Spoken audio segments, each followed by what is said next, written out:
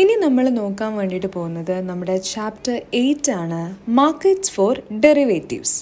അപ്പോൾ ഇത് നിങ്ങൾക്ക് ഒരു പുതിയൊരു ടോപ്പിക് ആവാൻ നല്ല സാധ്യതയുണ്ട്. കാരണം ഇത്രയും കാലം പഠിച്ചതിൽ വെച്ചിട്ട് ഡെറിവേറ്റീവ്സിനെ കുറിച്ചിട്ടൊന്നും അങ്ങനെ പഠിച്ചിട്ടുണ്ടാവില്ല.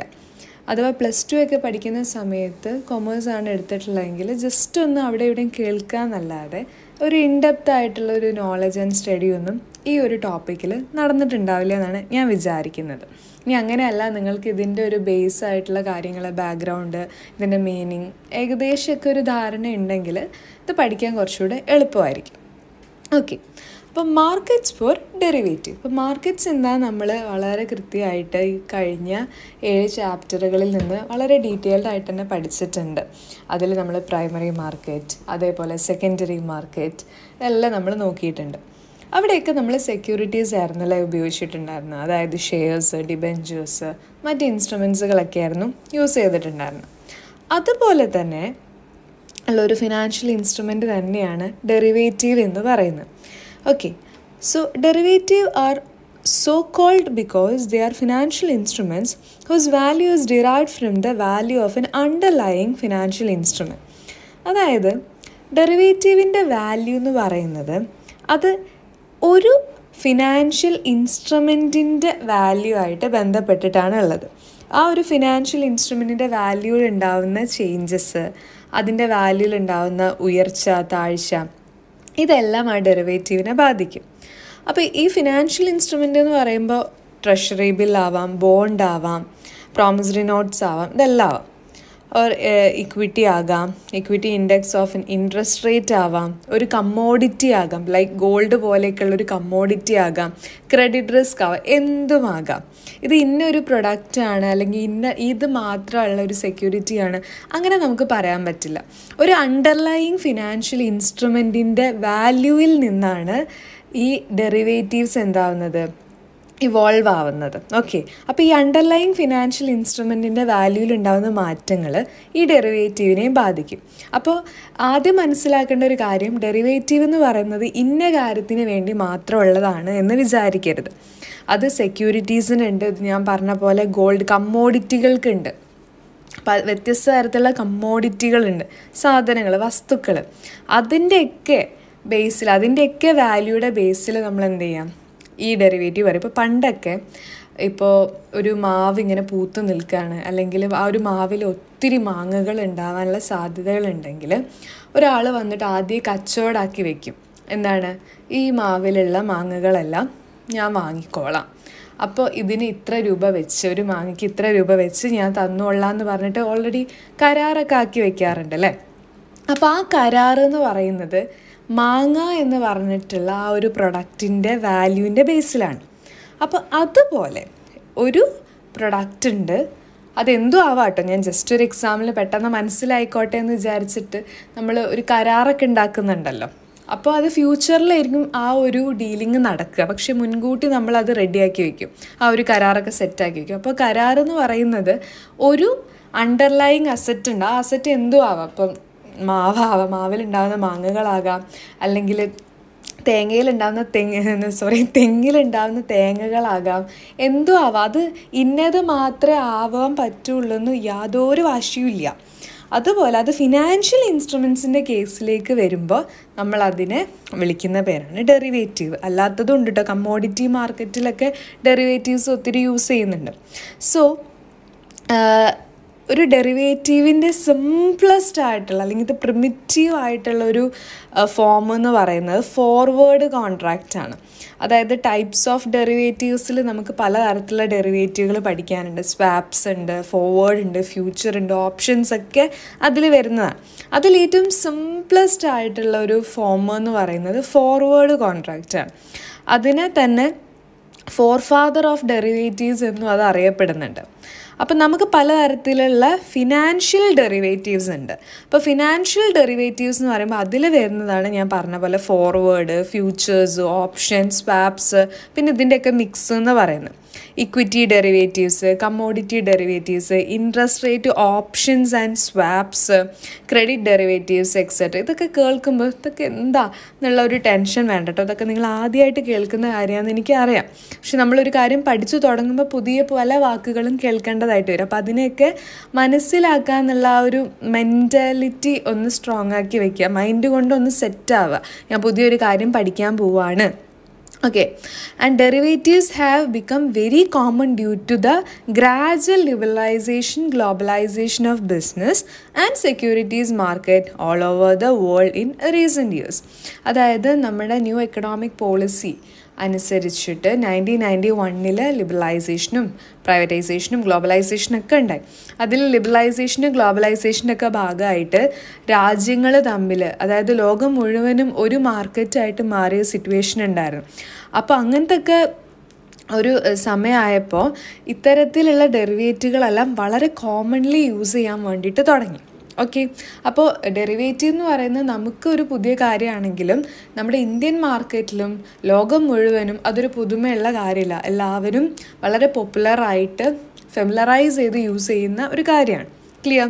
അപ്പോൾ എന്താണ് ഈ ഡെറിവേറ്റീവുകൾ കൊണ്ട് ഉദ്ദേശിക്കുന്നത്, അല്ലെങ്കിൽ ഡെറിവേറ്റീവുകളുടെ ഒരു മേജർ ഫങ്ഷൻ എന്താണെന്ന് ചോദിച്ചു കഴിഞ്ഞാൽ, പ്രൈമറി ഫങ്ഷൻ ഓഫ് ഡെറിവേറ്റീവ് എന്ന് പറയുന്നത് ഈ പ്രൈസുമായി ബന്ധപ്പെട്ടുള്ള റിസ്കുകൾ ട്രാൻസ്ഫർ ചെയ്യുക എന്നുള്ളതാണ്. അതായത് ഒരു അസറ്റിൻ്റെ വാല്യൂ എന്ന് പറയുമ്പോൾ എപ്പോഴും ഒരുപോലെ ഇരിക്കില്ല.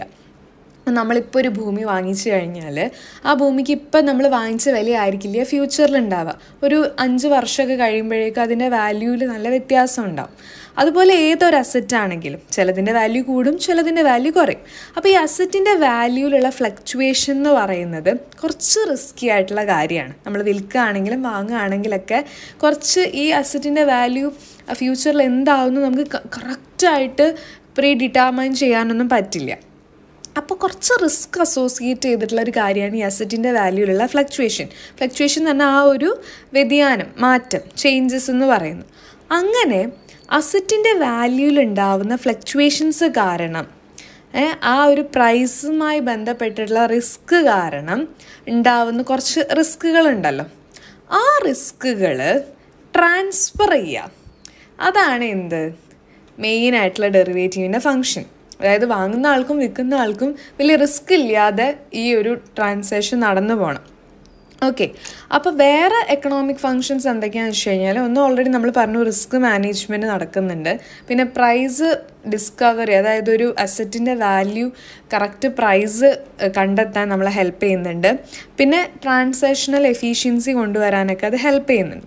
അപ്പോൾ മേജറായിട്ട് ചോദിക്കുന്ന ഒരു നമ്മുടെ ഡെറിവേറ്റീവിൻ്റെ ഫങ്ഷൻ എന്താണെന്ന് ചോദിച്ചാൽ പറയണം, അത് പ്രൈസ് റിസ്കുകളുണ്ടല്ലോ, അസറ്റിൻ്റെ വാല്യൂവുമായിട്ട് അല്ലെങ്കിൽ അസറ്റിൻ്റെ വാല്യൂവിലെ ഫ്ലക്ച്വേഷൻസുമായി ബന്ധപ്പെട്ടിട്ടുള്ള പ്രൈസ് റിസ്കുകൾ ട്രാൻസ്ഫർ ചെയ്യുക എന്നുള്ളതാണ് ഡെറിവേറ്റീവിൻ്റെ ഒരു മെയിൻ ഫങ്ഷൻ എന്ന് പറയുന്നത്. അപ്പോൾ ഈ ഡെറിവേറ്റീവ് മാർക്കറ്റിൽ മെയിനായിട്ട് പ്ലേ ചെയ്യുന്ന, അതിലെ main players of derivative market ആരാന്നാണ് ഇനി നമ്മൾ നോക്കാൻ പോകുന്നത്. അതൊക്കെ പുതിയ വാക്കുകളാണ്, അപ്പോൾ നല്ലോണം ശ്രദ്ധിക്കുക, മനസ്സിലാക്കാം. There are 3 major players in the derivative market. Derivative മാർക്കറ്റിൽ പൊതുവെ 3 ഇമ്പോർട്ടൻറ്റ് പ്ലെയേഴ്സാണ് ഉള്ളത്. അതിൽ ഒന്നാമത്തെ ആളുടെ പേര് ഹെഡ്ജേഴ്സ് എന്നാണ്, HEDGERS. രണ്ടാമത്തെ ആളുടെ പേര് സ്പെക്കുലേറ്റേഴ്സ് എന്നാണ്. മൂന്നാമത്തെ ആളുടെ പേര് ആർബിട്രാഷേഴ്സ് എന്നാണ്. ഓക്കെ, ഇവർ 3 പേരുമാണ്, ഇതൊക്കെ ഒരു കൂട്ടമാണ് കേട്ടോ, ഈ ഒരു ഡെറിവേറ്റീവ് മാർക്കറ്റിലെ മേജർ പ്ലെയേഴ്സ് എന്ന് പറയുന്നത്. ഓക്കെ, അപ്പോൾ നമുക്ക് ആദ്യം ഹെഡ്ജേഴ്സ് എന്താണെന്ന് നോക്കാം. ഹെഡ്ജേഴ്സ് എന്ന് പറയുന്നത് they are the marginal players who take an exposure and therefore one protection. അതായത് ഹെഡ്ജേഴ്സ് എന്ന് പറയുമ്പോൾ അവർ ഈ ഒരു മാർക്കറ്റിൻ്റെ എല്ലാ തരത്തിലുള്ള എക്സ്പോഷേഴ്സും, അതായത് ഒത്തിരി ബെനഫിറ്റ്സുകളും യൂസ് ചെയ്യുന്നവരാണ്. അത് മാത്രമല്ല അവർക്ക് കൃത്യമായ രീതിയിൽ പ്രൊട്ടക്ഷനും വേണം. അതായത് ഏതെങ്കിലും രീതിയിൽ നഷ്ടമുണ്ടാകാൻ ഇവരെന്ത് ചെയ്യുന്നില്ല, ആഗ്രഹിക്കുന്നില്ല. എല്ലാ രീതിയിലുള്ള അവരുടെ നഷ്ടം ഇവരെന്ത് ചെയ്യാൻ ശ്രമിക്കും, ഹെഡ്ജ് ചെയ്യാൻ വേണ്ടിയിട്ട് ശ്രമിക്കും. അതായത് അതില്ലാത്ത രീതിയിൽ നികത്താൻ വേണ്ടിയിട്ട് ശ്രമിക്കും. പ്രൊട്ടക്ഷനാണ് ഇവരുടെ ഒരു ലക്ഷ്യം എന്ന് പറയുന്നത്. Traders who trade in products and R therefore exposed to risk and one protection. അതായത് നല്ല രീതിയിൽ ഇവർ ഓരോ പ്രൊഡക്ട്സിലും ട്രേഡിംഗ് നടത്തുന്നുണ്ട്. പക്ഷേ ആ ട്രേഡിങ്ങിന് റിസ്കിൻ്റെ സാധ്യത വളരെ കൂടുതലുമാണ്. എന്നാൽ അവർക്ക് അതിനുള്ള പ്രൊട്ടക്ഷൻ വേണവും താനും. Hedgers seek to protect themselves against price changes in a commodity in which they have an interest. അതായത് ഹെഡ്ജേഴ്സ് എന്താ നോക്കുന്നതെന്ന് വെച്ച് കഴിഞ്ഞാൽ അവർക്ക് അവരുടെ രീതിയിലുള്ളൊരു പ്രൊട്ടക്ഷൻ വേണം. ദേ സീക്ക് ടു പ്രൊട്ടക്റ്റ് അവരെ തന്നെ അവർക്ക് എന്ത് ചെയ്യണം, പ്രൊട്ടക്റ്റ് ചെയ്യണം. എന്തിനെതിരെ? Against price changes in A commodity. അതായത് ഇവർക്ക് ഇൻട്രസ്റ്റ് ഉള്ള ഏതെങ്കിലും തരത്തിലുള്ള കമ്മോഡിറ്റികൾ ഉണ്ടാവും ഈ ഡെറിവേറ്റീവ് മാർക്കറ്റിൽ. ആ ഡെറിവേറ്റീവ് മാർക്കറ്റിൽ ഇവർക്ക് ഇൻട്രസ്റ്റ് ഉള്ള ഈ കമ്മോഡിറ്റികളിൽ ഉണ്ടാകുന്ന പ്രൈസ് ചേഞ്ചസിനെതിരെ അല്ലെങ്കിൽ അതുമൂലം ഉണ്ടാകുന്ന റിസ്കിനെതിരെ ഇവർക്ക് എന്ത് വേണം? പ്രൊട്ടക്ഷൻ വേണം.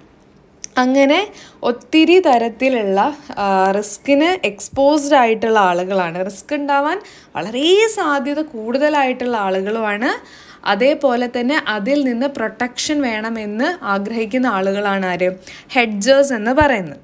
രണ്ടാമത്തെ കൂട്ടരാണ് സ്പെക്കുലേറ്റേഴ്സ്. നമ്മൾ ഊഹക്കച്ചവടം എന്നൊക്കെ പറയല്ലോ. അതായത് നാളെ ഈ പ്രൊഡക്റ്റിൻ്റെ വില ഇത്രയായിട്ട് മാറും, അപ്പം ഞാനിത് ഇത്ര രൂപയ്ക്ക് എന്ത് ചെയ്യണം, ഇപ്പോഴേ വാങ്ങി വെക്കണം. അങ്ങനെ പ്രൈസിൽ നമ്മൾ എന്ത് ചെയ്യാൻ പറ്റും? ഊഹങ്ങൾ വരുത്തും. അതായത് ഇതിൻ്റെ വില കൂടാനാണ് സാധ്യത, ഇതിൻ്റെ വില കുറയാനാണ് സാധ്യത. അപ്പോൾ ആ ഒരു പോകുന്ന ചേഞ്ചസ് ഇവർ മുൻകൂട്ടി എന്ത് ചെയ്യും? ഇവർ പ്രീഡിറ്റർമൈൻ ചെയ്യും, പ്രെഡിക്റ്റ് ചെയ്യും, ഫോർകാസ്റ്റ് ഒക്കെ ചെയ്യുന്ന ആളുകളാണ്. So in any market prices move up and down depending upon the demand for and supply of the goods. ഏതൊരു മാർക്കറ്റിലാണെങ്കിലും ആ മാർക്കറ്റിലുള്ള പ്രൊഡക്റ്റിൻ്റെ പ്രൈസുകളുടെ മൂവ്മെൻറ്റ് അതിന് അപ്പാവുന്നതാണെങ്കിലും ഡൗൺ ആവുന്നതാണെങ്കിലും അത് ആ മാർക്കറ്റിൽ ആ പ്രൊഡക്റ്റിനുള്ള ഡിമാൻഡും സപ്ലൈ അനുസരിച്ചിട്ടാണ് പൊതുവെ ഉണ്ടാവാറ്. But in A competitive market it also moves based on the ability of players to predict the movements and their risk അപ്പേറ്റ്. അതായത് അങ്ങനെയാണെങ്കിൽ കൂടിയും ചില മാർക്കറ്റുകളിൽ കോമ്പറ്റേറ്റീവ് അത്രയും മത്സരമുള്ള മാർക്കറ്റിൽ ഈ പ്ലെയേഴ്സിന് എന്തുണ്ട്? ഈ മാർക്കറ്റിൽ ഡീൽ ചെയ്യുന്ന പ്ലെയേഴ്സിന് ഈ പ്രൈസ് മൂവ്മെൻറ്റുകൾ പ്രെഡിക്റ്റ് ചെയ്യാനുള്ള കഴിവുണ്ട്. അത് മാത്രമല്ല അവരുടെ റിസ്ക് അത്രയും കുറയ്ക്കാനൊക്കെ ഉള്ള കഴിവ് ചില ആളുകൾക്കുണ്ട്. These players are called speculators. ഇത്തരത്തിൽ ഊഹങ്ങൾ ഉപയോഗിച്ച് അല്ലെങ്കിൽ പ്രഡിക്ഷൻ എബിലിറ്റി, ഫോർകാസ്റ്റിംഗ് എബിലിറ്റി ഒക്കെ ഉപയോഗിച്ച് കളിക്കുന്നവരാണ് സ്പെക്കുലേറ്റേഴ്സ് എന്ന് പറയുന്നത്. Speculators are prepared to assume risk in return four quick and large profit. അപ്പോൾ സ്പെക്കുലേറ്റേഴ്സിന് എന്തിനുള്ള കഴിവുണ്ടെന്ന് വെച്ച് കഴിഞ്ഞാൽ അവർ പ്രിപ്പയർഡാണ്. എന്തിനു വേണ്ടിയിട്ട്? അവർക്ക് ഹ്യൂജ് ആയിട്ടുള്ള റിട്ടേൺ കിട്ടാൻ വേണ്ടിയിട്ട്. അപ്പോൾ റിട്ടേൺ ഹ്യൂജ് ആയിട്ട് കിട്ടണമെങ്കിൽ അതിന് എന്തോരം റിസ്ക് എടുക്കണമെന്നും അവർക്കറിയാം. അപ്പോൾ അവർക്ക് പെട്ടെന്ന് വളരെ ക്യുക്കായിട്ട് ലാർജ് പ്രോഫിറ്റ്, ലാർജ് റിട്ടേൺ കിട്ടാൻ എത്ര റിസ്ക് എടുക്കണം, ആ റിസ്ക് എടുക്കാൻ ഇവരെന്താണ്? പ്രിപ്പയർഡാണ്. അല്ലെങ്കിൽ ആ റിസ്ക് അസ്യൂം ചെയ്യാൻ ഇവരെന്താണ്? റെഡിയാണ്. അപ്പം അങ്ങനെ ഒരു പ്രൈസ് മൂവ്മെൻ്റ് ഒക്കെ പ്രെഡിക്റ്റ് ചെയ്ത് ഫോർകാസ്റ്റ് ചെയ്ത് റിസ്ക് ഒക്കെ കാൽക്കുലേറ്റ് ചെയ്തിട്ട് ഡീൽ ചെയ്യുന്ന ആളുകളാണ് സ്പെക്കുലേറ്റേഴ്സ് എന്ന് പറയുന്നത്. മൂന്നാമത്തെ കാറ്റഗറിയാണ് ആർബിട്രാഷേഴ്സ് എന്ന് പറയുന്നത്. ആർബിട്രാഷേഴ്സ് എന്ന് പറയുന്നത് ഇപ്പോൾ ഒരു മാർക്കറ്റിൽ നിന്ന് ഒരു 500 രൂപയ്ക്ക് വാങ്ങിയ സാധനം മറ്റേ മാർക്കറ്റിൽ ഒരു 600 രൂപയ്ക്ക് വിറ്റിട്ട് ആ 100 രൂപയുടെ ഡിഫറൻസ് ഉണ്ടല്ലോ, ആ പ്രൈസ് ഡിഫറൻസിൽ പ്രോഫിറ്റ് ക്രിയേറ്റ് ചെയ്യുന്നവരാണ് ആര്? ആർബിട്രാഷേഴ്സ് എന്ന് പറയുന്നത്. അതായത് ഒന്നുമില്ല, ഇപ്പോൾ എന്ന് പറഞ്ഞൊരു മാർക്കറ്റിൽ നിന്ന് ഒരു പ്രൊഡക്റ്റ് വാങ്ങിക്കുന്നു ഇത്ര രൂപയ്ക്ക്, എന്നിട്ട് അതെന്ത് ചെയ്യുന്നു? ബി എന്ന മാർക്കറ്റിൽ എന്ന് വാങ്ങിച്ച വിലയേക്കാൾ കൂടുതൽ വിലയ്ക്ക് അത് വിറ്റിട്ട് ആ പ്രൈസ് ഡിഫറൻസിലെ ആ ചേഞ്ച് ഉണ്ടല്ലോ, ആ ചേഞ്ചാണ് ഇവരുടെ പ്രോഫിറ്റ് എന്ന് പറയുന്നത്. അങ്ങനെ ചെയ്യുന്ന പ്രൈസ് ഡിഫറൻസിൽ പ്രോഫിറ്റ് ക്രിയേറ്റ് ചെയ്യുന്നവരാണ് ആർബിട്രാഷേഴ്സ്. The ആർബിട്രാഷേഴ്സ് look for opportunities for market money out of price മിസ്മാച്ചസ് in 2 different markets.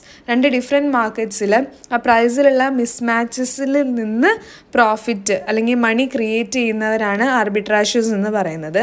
They are specialised in making purchase and sales in different market at the same time and profit by difference in price between the 2 centres. അവർ അതിലെന്താണ്?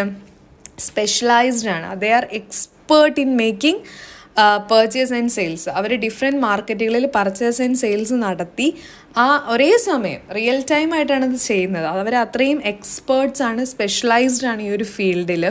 അങ്ങനെ ആ price ഡിഫറൻസിൽ നിന്ന് profit create ചെയ്യുന്നവരെയാണ് എന്ത് വിളിക്കുന്നത്?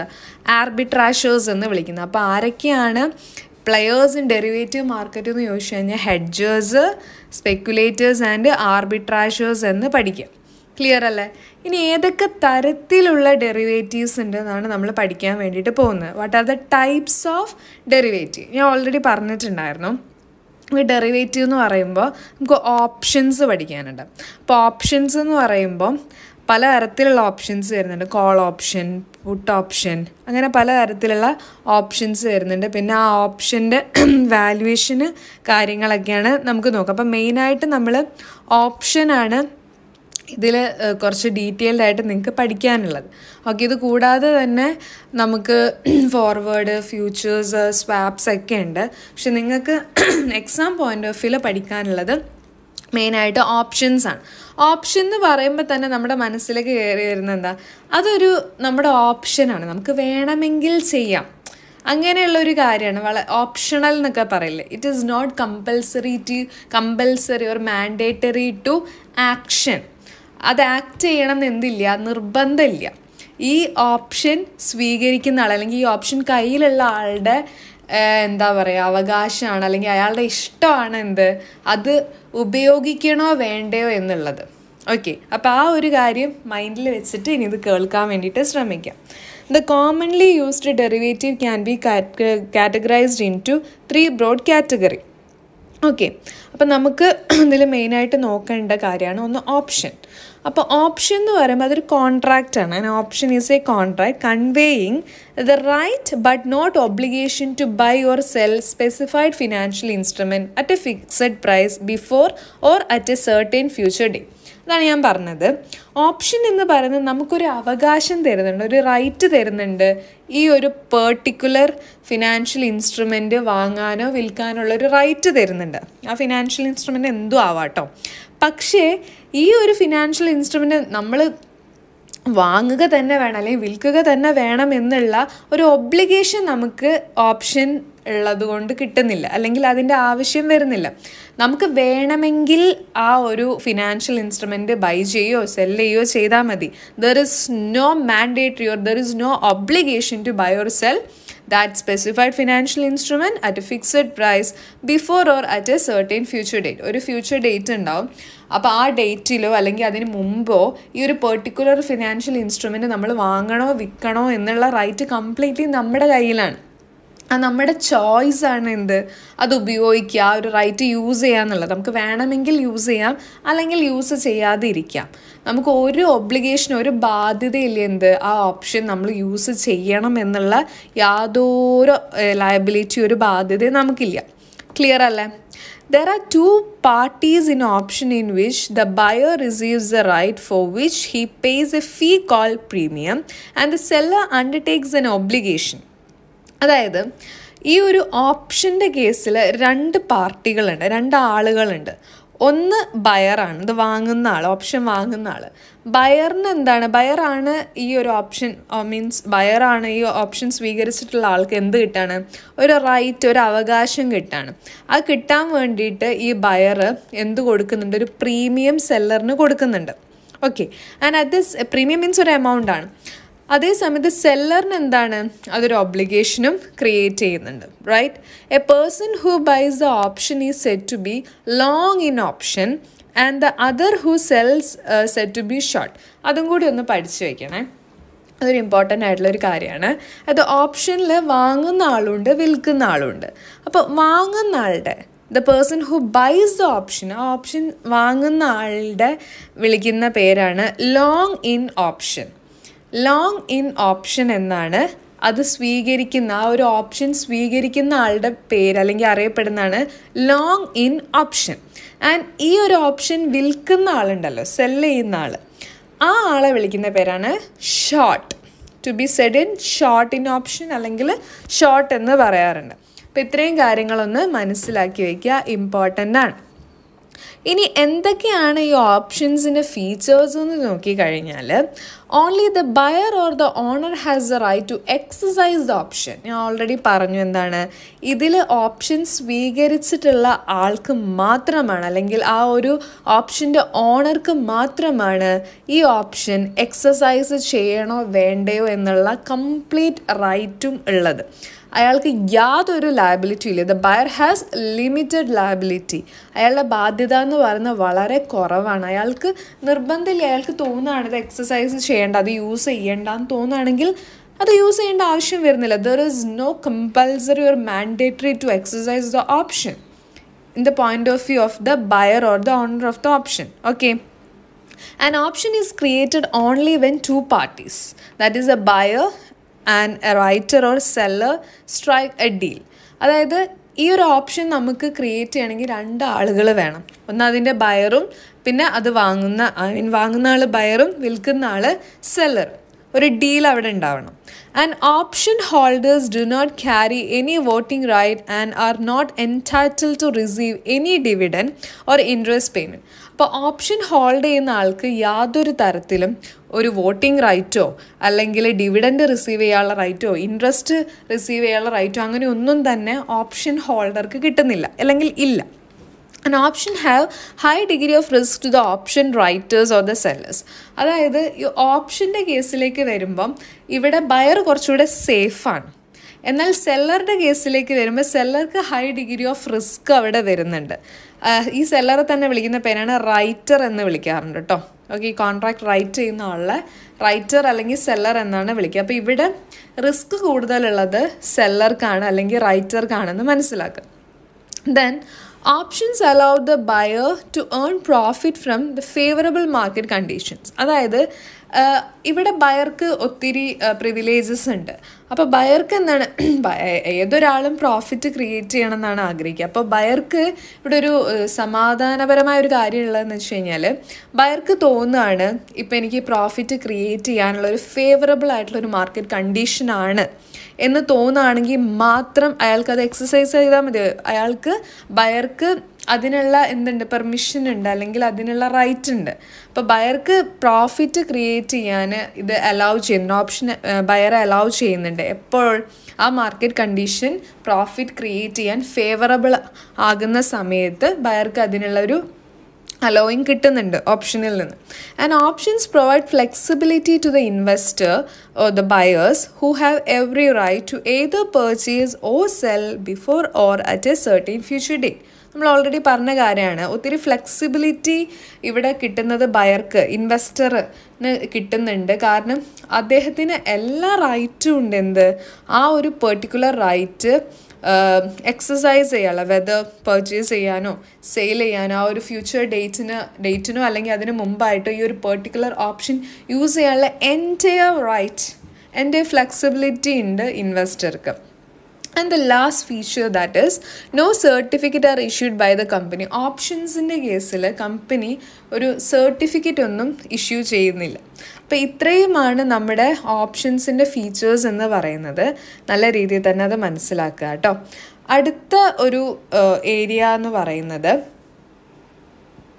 Styles of options ആണ്. അതായത് options പൊതുവേ 3 സ്റ്റൈലിലാണുള്ളത്. American style option, European style option, capped options. ഇങ്ങനെ 3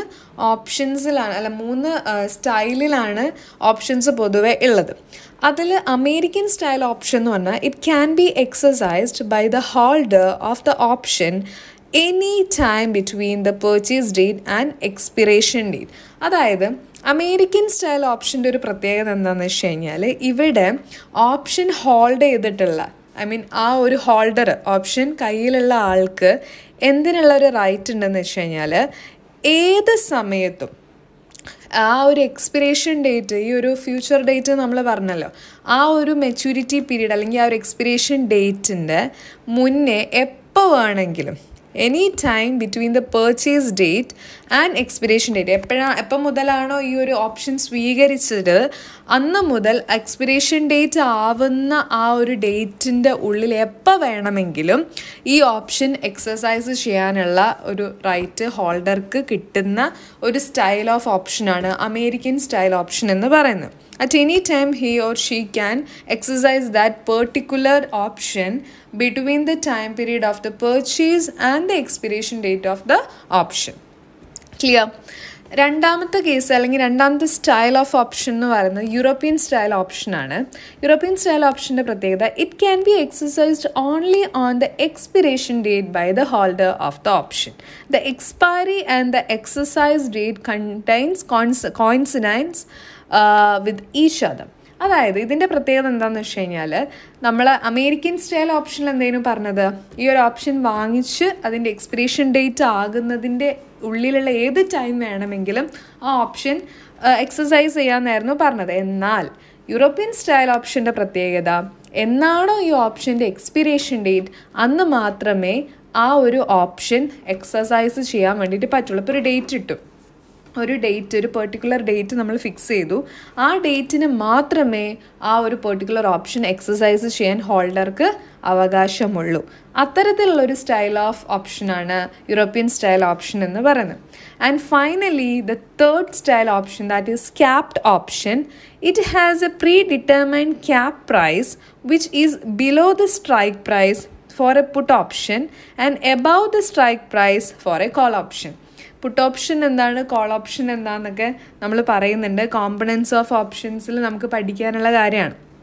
സിമ്പിളായിട്ട് പറയുകയാണെങ്കിൽ കോൾ ഓപ്ഷൻ എന്ന് പറഞ്ഞു കഴിഞ്ഞാൽ പർച്ചേസ് ചെയ്യാനുള്ള റൈറ്റിനെയാണ് കോൾ ഓപ്ഷൻ എന്ന് പറയുന്നത്. അതായത് ഓപ്ഷൻ വാങ്ങിക്കാനുള്ള റൈറ്റാണ് എന്ത്, കോൾ ഓപ്ഷൻ.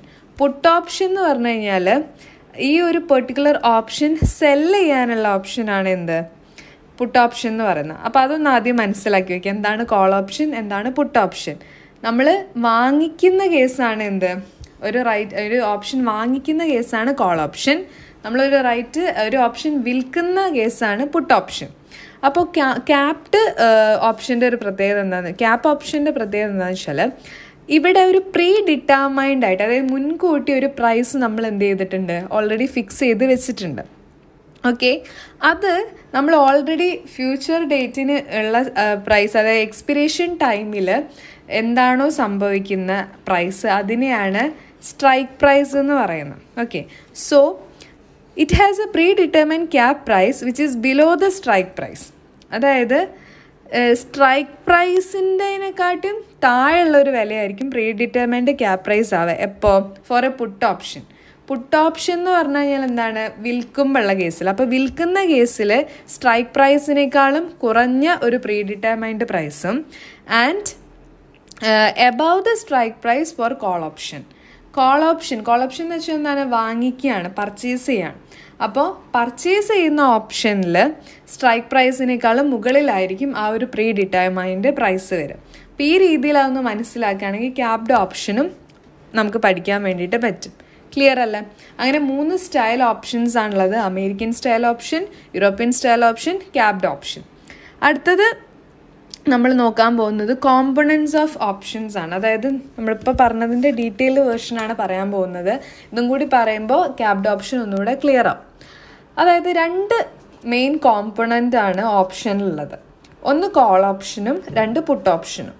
കോൾ ഓപ്ഷൻ എന്ന് പറഞ്ഞാൽ ഞാൻ ഓൾറെഡി പറഞ്ഞു, വാങ്ങിക്കാനുള്ള, പർച്ചേസ് ചെയ്യാനുള്ള റൈറ്റാണ് അവിടെ നിൽക്കുന്നത്. The owner or the buyer has the right to purchase and the writer or the seller has the obligation to cell specified number of securities of the underlying Stokes at A specified price prior to the option expiry date. അതായത് നമ്മൾ already പറഞ്ഞു, option എന്ന് പറയുമ്പോൾ ഒരു റൈറ്റാണ് കിട്ടുന്നത്. Call option എന്ന് പറഞ്ഞു കഴിഞ്ഞാൽ വാങ്ങാനുള്ള റൈറ്റാണ്.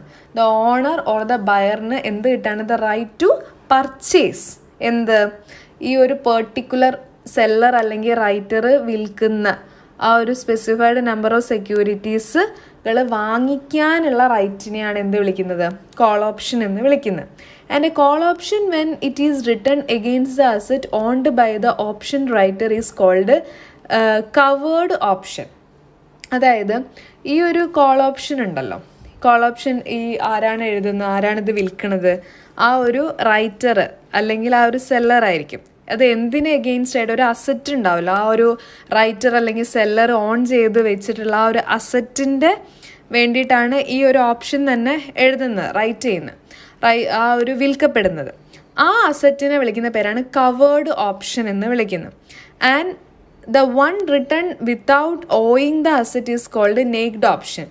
ഇനി അങ്ങനെയല്ല, ഈ സെല്ലർ എന്താ പറയുക, വിൽക്കുന്ന ഈ ഒരു പെർട്ടിക്കുലർ അസറ്റ് ഓൺ ചെയ്തിരിക്കുന്നത് ഈ സെല്ലർ അല്ല, ഈ റൈറ്റർ അല്ലെങ്കിൽ അങ്ങനെയുള്ള ഓപ്ഷനെ വിളിക്കുന്ന പേരാണ് നേക്ഡ് ഓപ്ഷൻ. അതായത് ആ അസറ്റിൻ്റെ റിയൽ ഓണർ എന്ന് പറയുന്നത് ആ സെല്ലർ അല്ലാത്ത അവസ്ഥ. ഇനി അങ്ങനെയല്ല, അസറ്റിൻ്റെ ഓണർ എന്ന് പറയുന്നത് സെല്ലർ തന്നെയാണെങ്കിൽ അതാണ് കവേർഡ് ഓപ്ഷൻ. ഇനി അങ്ങനെയല്ല, അസറ്റിൻ്റെ ഓണർ ഈ ഒരു പെർട്ടിക്കുലർ സെല്ലർ അല്ലെങ്കിൽ അത്തരത്തിലുള്ള അസറ്റിനെയാണ് നേക്ഡ് ഓപ്ഷൻ എന്ന് വിളിക്കുന്നത്. സോ നമുക്ക് കോൾ ഓപ്ഷൻ്റെ എക്സ്പിരേഷൻ വാല്യൂ കണ്ടുപിടിക്കുന്നത് എങ്ങനെയാണെന്ന് വെച്ചാൽ, മാക്സിമം ആദ്യം ഇട്ടിട്ട് ഷെയർ പ്രൈസിൽ നിന്ന് എക്സസൈസ് പ്രൈസ് കുറച്ച് കഴിഞ്ഞാൽ നമുക്ക് എന്ത് ചെയ്യാൻ പറ്റും, ഈ ഒരു പെർട്ടിക്കുലർ വാല്യൂ കണ്ടെത്താൻ വേണ്ടിയിട്ട് സാധിക്കും. That is maximum of share price minus exercise price or 0 ചെയ്ത് കഴിഞ്ഞാൽ നമുക്കത് കണ്ടുപിടിക്കാൻ പറ്റും. ഇനി പുട്ട് ഓപ്ഷൻ, അപ്പോൾ കോൾ ഓപ്ഷൻ എന്ന് പറഞ്ഞാൽ വാങ്ങിക്കാനുള്ള റൈറ്റ് ആണെങ്കിൽ, പുട്ട് ഓപ്ഷൻ എന്ന് പറയുന്നത് വിൽക്കാനുള്ള റൈറ്റാണ് ഈ ഓപ്ഷനിലൂടെ കിട്ടുന്നത്. And the owner or the buyer has A right to cell and the writer or seller has the obligation to buy specified number of underlying shares at a specified price prior to the expiry date of option, and the profit of put option buyer is limited since the share price cannot fall below 0. The value of put option at expiration is maximum of exercise price minus share price. നമ്മൾ നേരത്തെ പറഞ്ഞതിൻ്റെ just opposite ആണ്. Call ഓപ്ഷനിൽ വാങ്ങിക്കാനുള്ള right ആണെങ്കിൽ പുട്ട് ഓപ്ഷനിൽ specified number of underlying shares വിൽക്കാനുള്ള റൈറ്റാണ് കിട്ടുന്നത്. Clear? അടുത്തതാണ് കൈൻഡ്സ് ഓഫ് ഓപ്ഷൻ വാല്യുവേഷൻ. അതായത് ഓപ്ഷൻ്റെ വാല്യുവേഷൻ നമുക്ക് പൊതുവെ 3 രീതിയിലാണ് ചെയ്യുക. ഒന്ന് in the money, out of money, at the money. അങ്ങനെ 3 രീതിയിലാണ് ഈ ഒരു വാല്യുവേഷൻ നടക്കുക, ഓപ്ഷൻ വാല്യുവേഷൻ നടക്കുന്നത്. If the current market price of the underlying asset exceeds the exercise price in case of call option, or if the current market price falls below the strike price in case of put option, the option is said to be in the market. ഇപ്പോൾ valuation നോക്കുമ്പോൾ in the market എന്ന് പറഞ്ഞാൽ നിലവിൽ ഒരു current market price ഉണ്ടാവും, ഒരു underlying അസറ്റിന് ഒരു നിലവിലൊരു current market price ഉണ്ടാവും. ആ മാർക്കറ്റ് പ്രൈസ് നമ്മുടെ എക്സസൈസ് പ്രൈസ്, അതായത് ഈ ഒരു ഓപ്ഷൻ എക്സസൈസ് ചെയ്യുന്ന അല്ലെങ്കിൽ അത് യൂസ് ചെയ്യുന്ന ടൈമിലെ പ്രൈസും നമ്മൾ കമ്പയർ ചെയ്യുമ്പോൾ മാർക്കറ്റ് പ്രൈസാണ് എക്സസൈസ് പ്രൈസിനേക്കാൾ കൂടുതലെങ്കിൽ അത് കോൾ ഓപ്ഷനിലാണ് കേട്ടോ. കോൾ ഓപ്ഷൻ നടക്കുന്ന സമയത്ത് എക്സസൈസ് പ്രൈസിനേക്കാൾ കൂടുതലാണ് മാർക്കറ്റ് പ്രൈസ് എങ്കിൽ അതൊരു കേസ്. അടുത്തത് പുട്ട് ഓപ്ഷൻ്റെ കേസ് പറയുകയാണെങ്കിൽ, പുട്ട് ഓപ്ഷൻ്റെ കേസിൽ the current market price strike പ്രൈസിനേക്കാൾ കുറവാണെങ്കിൽ നമ്മൾക്ക് എന്ത് പറയാം, അത് ഇൻ ദ മണി എന്ന് പറയാം. 2 കേസും പറയണം. ഇൻ ദ മണിയിൽ നമ്മൾ കോൾ ഓപ്ഷൻ്റെ കേസും പറയണം, പുട്ട് ഓപ്ഷൻ്റെ കേസും പറയണം. ഇൻ ദ മണിയിൽ കോൾ ഓപ്ഷൻ്റെ കേസ് നമ്മൾ പറയുകയാണെങ്കിൽ, കോൾ ഓപ്ഷനിലാണെങ്കിൽ നമ്മൾ കറൻറ്റ് മാർക്കറ്റ് പ്രൈസ് എക്സസൈസ് പ്രൈസിനേക്കാളും കൂടുന്ന അവസ്ഥ, അതൊന്ന്. 2, പുട്ട് ഓപ്ഷൻ്റെ കേസിൽ കറൻറ്റ് മാർക്കറ്റ് പ്രൈസ് സ്ട്രൈക്ക് പ്രൈസിനേക്കാളും കുറയുന്ന അവസ്ഥയാണെങ്കിൽ അതിനാണ് ഇൻ ദ മണി എന്ന് പറയും. രണ്ടാമത് out of money. Out of money എന്ന് പറഞ്ഞു കഴിഞ്ഞാൽ if the current market price of underlying asset is less than the exercise price at call option. നേരത്തെ പറഞ്ഞതിൻ്റെ ജസ്റ്റ് ഓപ്പോസിറ്റ്. കോൾ ഓപ്ഷനിൽ current market price exercise market പ്രൈസിനേക്കാൾ less ആവുക. അതുപോലെ നമ്മൾ നോക്കുകയാണെങ്കിൽ ഇത് current market price of underlying asset is more than the set price in the case of puttu option. Puttu ഓപ്ഷനിൽ current market price expiration ഡേറ്റിലുള്ള market പ്രൈസിനേക്കാൾ കൂടുതലാവുന്ന സിറ്റുവേഷനിലാണെങ്കിൽ നമ്മൾ പറയുന്ന പേരാണ് ഔട്ട് ഓഫ് മണി. ഇനി അറ്റ് ദ മണി എന്ന് വെച്ച് കഴിഞ്ഞാൽ രണ്ടും ഈക്വൽ ആവുന്ന സിറ്റുവേഷനാണ്. അതായത് നമ്മൾ എക്സസൈസ് ചെയ്യുന്ന ടൈമിലും അതേപോലെ തന്നെ നമ്മൾ എന്താണ് കറൻറ്റ് മാർക്കറ്റ് പ്രൈസിലുള്ള ആ ഒരു പ്രൈസും അതേപോലെ എക്സസൈസ് പ്രൈസും ഈക്വൽ ആവുന്ന സിറ്റുവേഷനാണ് അറ്റ് ദ മണി എന്ന് പറയുന്നത്. ക്ലിയർ അല്ലേ? നല്ല രീതിയിൽ പഠിക്കുക, നല്ല രീതിയിൽ തന്നെ ഒരു എക്സ്പ്ലനേഷൻ അതിന് കിട്ടിയെന്നാണ് ഞാൻ വിചാരിക്കുന്നത്.